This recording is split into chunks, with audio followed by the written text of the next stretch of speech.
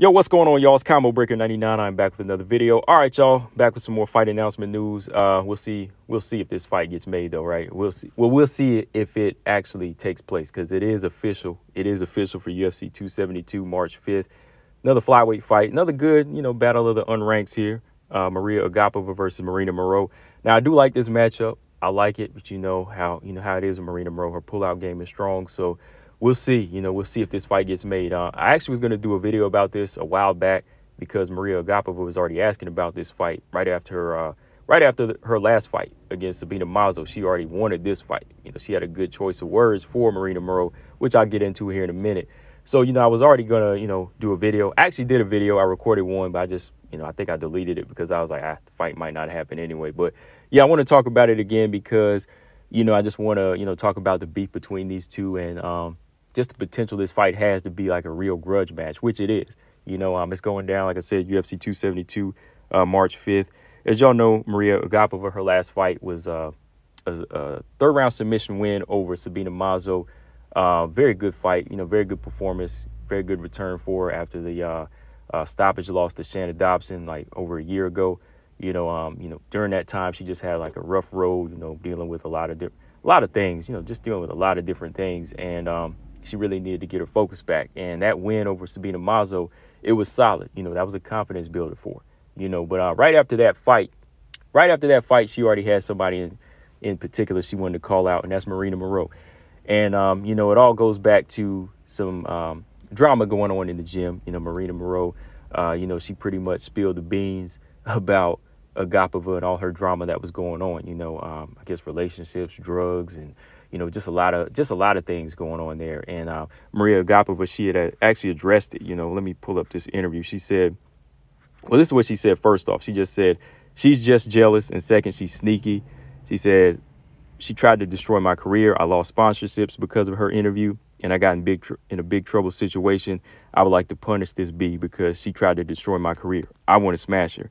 So she's referring to a while back, Maryna Moroz, before Agapova returned to the octagon. Maryna Moroz, she did an interview, and she just kind of broke it down, because, they both train out of ATT.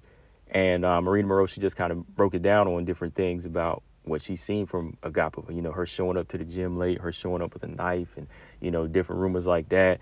And her being on, just drugs and just coming in there, starting a lot of trouble with other fighters there, So whenever she put that interview out, Agapova started losing a lot of her sponsors. She started losing a lot of promotion that was helping build her up as a fighter. So she started dealing with that. And, that kind of put Agapova, out of focus again. But, she bounced back, came back with a win over Maryna Moroz. And now she wants to get revenge. She wants to get revenge and, put an end to this beef between her. Well, I don't know if it's going to put an end between her and Maryna Moroz, but, it's definitely going to solve some of their issues, right? That's the best way to do it. I'm tired of hearing the talk, the tweets. Let's make this fight happen. But I'm not really keeping my hopes up for the match. I'm not really hyped. I just like the potential matchup that could happen here, but I'm not really hype on this thing really, really happening until the cage closes and Herb Dean or Herzog or whoever actually asks these fighters, "Oh, you ready? You ready? Let's fight." That's when I'll get hyped for the fight. Whenever they're a go, then I'm ready. But anyways, yeah, I like this matchup. I do like this fight. I think it's going to turn out to be a good stand-up fight. You got the tall, long, lanky fighter that has power in both hands and her kicks. Very, very tricky striker, very dangerous striker. And not Maryna Moroz, but Agapova. Agapova, I think she's a very good finisher. She has power in her hands, and if she gets you down, she's quick to submit you as well. So she has a bit of a, ground game, submission game, and, a solid stand-up game. Then you have a fighter like Maryna Moroz, who's a very, very solid boxer, top-class boxer, and she has a good wrestling game. She has that gap. She bridged that gap with the wrestling. So when she closes distance, she's very good at fighting on the inside, and she can also take you down and submit you as well. So very, very, very interesting matchup. The one thing that we continue to talk about with Maryna Moroz, though, is the question, will she show up for the fight? Will she show up? Because I talked about this in a live stream the other day. I had to go through and count how many cancellations she's had. And she's had like over 10 cancellations. And over the past few months or past year, it was like four in 1 year. Her last fight, Maryna Moroz, her last fight was a unanimous decision win over Maryra Silva. Yeah, Maryra Silva back in March 2020. That was her last fight. So she's going on 2 years since being out of the octagon.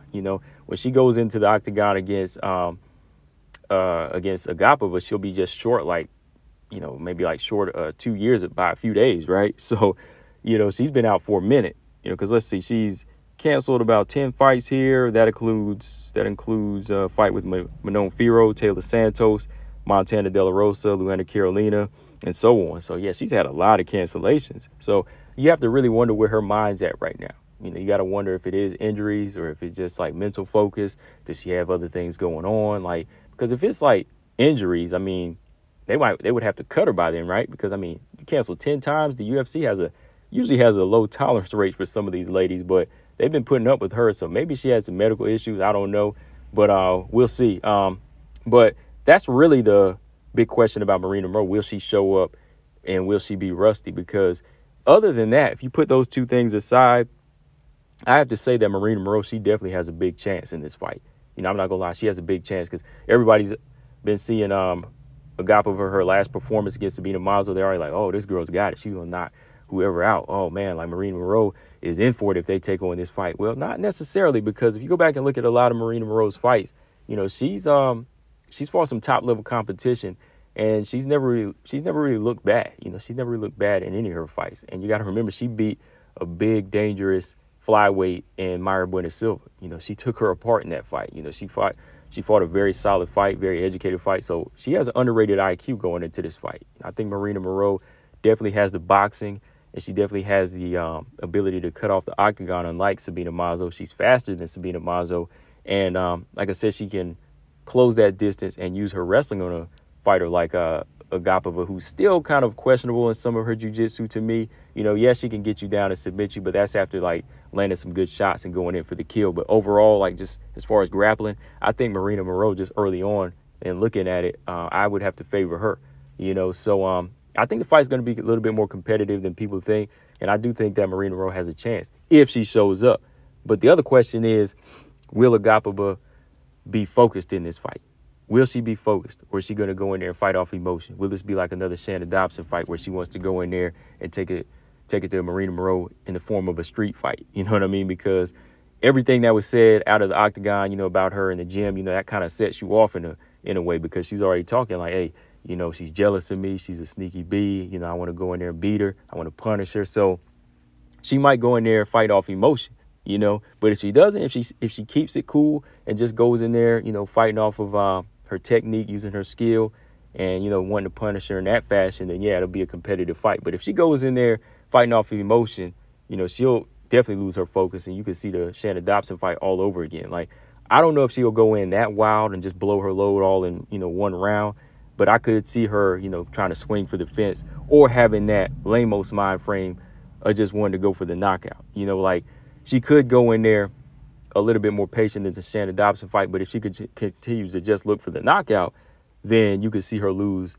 You could just see her pretty much throw away the fight, right? Because, like I said, Maryna Moroz, I think she's a very good counterpuncher, and her hand speed is solid. She puts together good combinations. You go back and look at Maryra Silva fight, and some of just a lot of her fights, even at 115, she's very solid, very solid, even on the inside, like I said, with her wrestling, very, very strong, very strong. So, yeah, man, like I said, I don't want to get my hopes up. I'm not really going to do a prediction yet on this one. Maybe I will, whenever we get closer to the fight, maybe like March 4th, or maybe like as they walk to the octagon, I'll do the prediction then. That's how much faith I have in Maryna Moroz as far as showing up right now. But overall, I like the matchup. I just hope it happens, because I think this fight will not go the distance. I think it's going to be explosive. So fingers crossed, man. Let's make sure this thing happens. Come on, Maryna Moroz. Get your head in the game. Let's make this fight happen. Guys, let me know in the comment section what y'all think. Who do you think is going to win this fight? Answer those questions for me. Who do you got? Agapova, Maryna Moroz. Do you think that Maryna Moroz will be able to use her experience and IQ in this fight? Or do you think Agapova will go in there, shut it down, and, get revenge for those words said? Or do you think she'll fight off emotion? Combo Breaker 99. I'm out. Subscribe. Peace.